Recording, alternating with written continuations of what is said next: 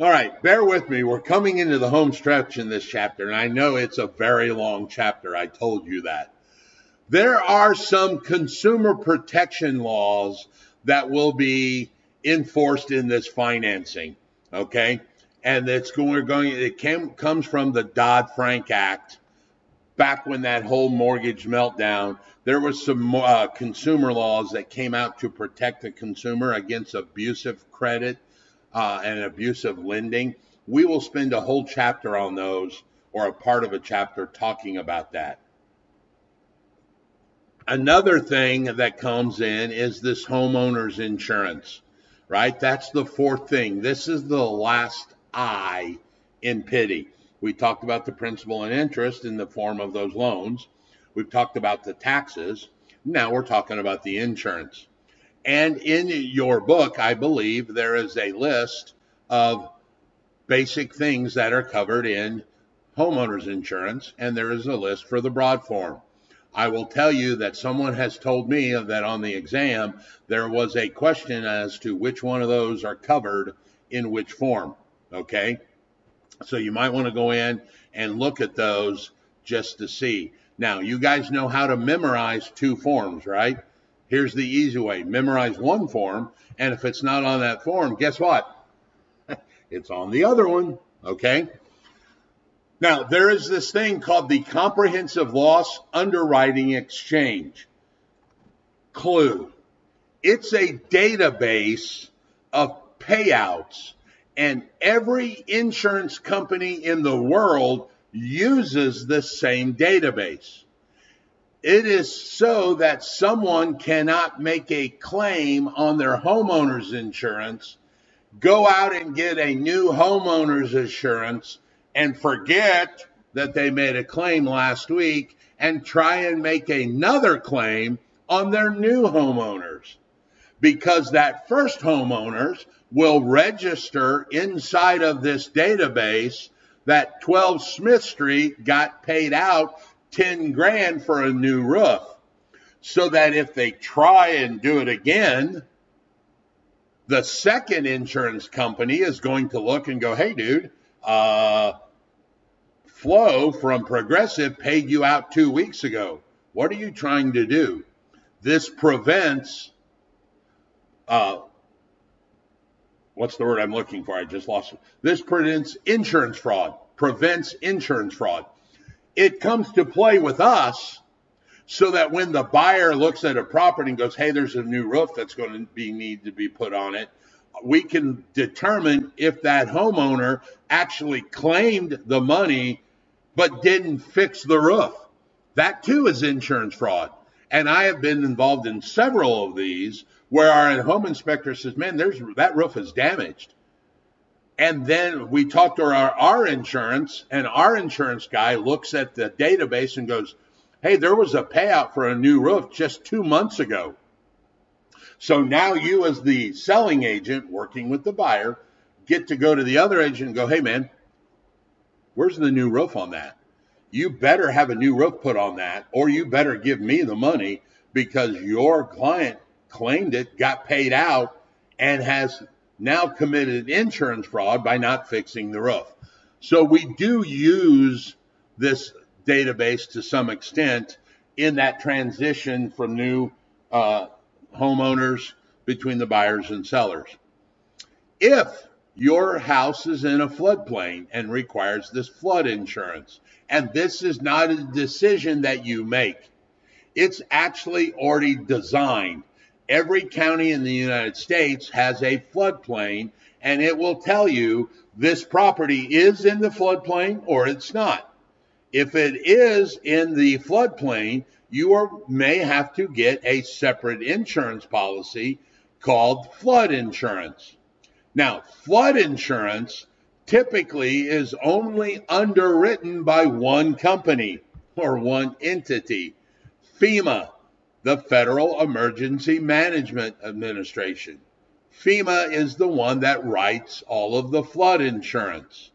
And flood insurance is in place to protect your property from these areas, like overflow or tidal waters, unusual or rapid accumulation of runoff, like large rain amounts, mudslides, or the collapse of land along a dam. Those are what cover flood insurance. And should one of those happen and destroy your property, you would then hit the flood insurance policy to get reimbursed that flood insurance. When it comes to the policies, there are two types of policies that a client or a consumer could get. The first one is called the replacement cost, and the other is actual cost. So let's look at this for a second. Actual cost is, hey, I bought something for $5,000 5 years ago. It now got damaged and I want to make a claim, but the insurance company is going to say the actual value of that property now is only $3,000, and that's what we will reimburse. The difference will come out of that claimant's pocket. All right? As opposed to this replacement value. They bought something 5 years ago for $5,000 and it got damaged, but the value of it today is still $5,000. Therefore, the insurance covers it all and nothing comes out of your pocket. This is the replacement value. So one pays the actual value of that entity in today's dollars, and the other actually replaces it completely. So here's the question.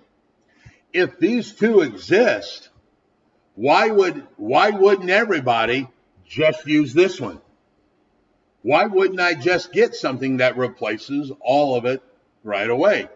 Well, the obvious answer to you is the cost of that policy. And the cost is called a premium. How much do you pay for that policy? Now, I am going to make these numbers up, so don't ever say, well, Raymond said that. No, these are made up numbers, but you're going to get the point. So the cost of the actual policy might be $50 a month for that insurance policy.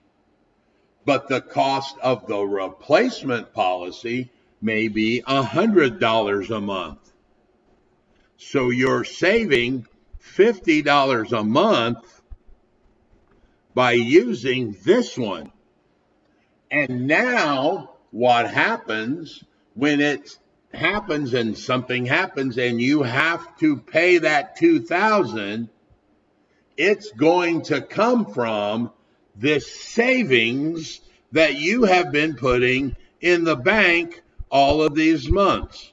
And I am sure everybody out there has a bank account set aside called insurance premium difference, right? Nobody has ever said yes to that. But think about it. That's literally where that $2,000 would come from.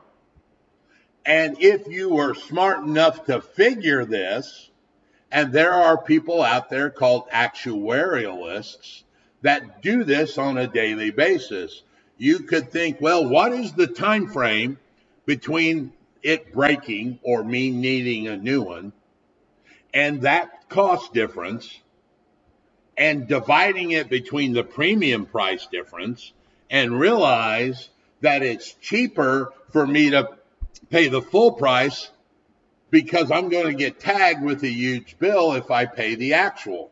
Or maybe it's the other way around. And if you don't understand that, it's not a big deal because that's really not questioned on the exam. All right? That's literally how they determine what your premium is. What's the time frame that the roof is going to go bad? What is the cost of that new roof? And they kind of break that down into a monthly payment versus, okay, it's going to depreciate so much in those number of years, therefore the amount is different. I don't want to beat that horse because that's the least important thing in this exam or in this chapter. All right? So this is the end of this chapter. All right, so that's the financing chapter. It's pretty in depth, right? I told you guys that it was going to be a long chapter. There is a lot of information here that you need to understand just from a basic concept, and if nothing else, to pass the exam. All right. Typically, once you start getting into that minutia about certain things, that's when you're going to pull in your mortgage loan broker that you know and going to say, hey, I need you to talk to my client and explain this. All right. So I thank you for joining. And what the next chapter is more financing, right? Well, this wasn't enough. You got to learn more. Well, the next chapter, we're actually going to talk about the government involvement in some of these loans. You noticed we talked about those types of loans. What we didn't talk about was FHA loans or USDA loans or VA loans, because those are coming in a future chapter dealing with the government involvement in the loans. Once again, I suggest you do problems right down here. In the back of your ebook, there are questions that you should do. If you have any questions at all about this, please feel free to email me at raymond@realuniversity.com, and I will see you in the next chapter.